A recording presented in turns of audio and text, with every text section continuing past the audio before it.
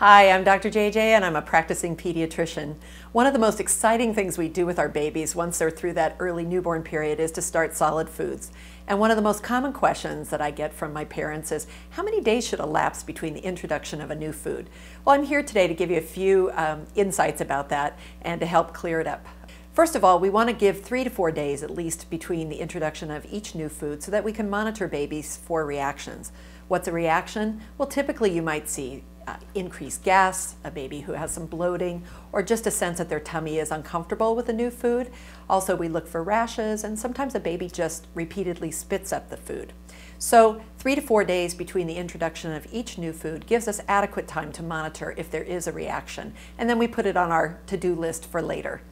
Also, one of the most important things to remember is that when you give a new food, give it in the morning or early afternoon. That way, if baby does have a little negative reaction, it washes out by the evening and everybody gets a good night's sleep.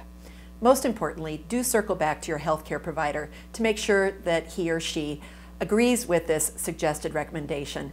And most of all, have fun starting your new career in feeding your baby.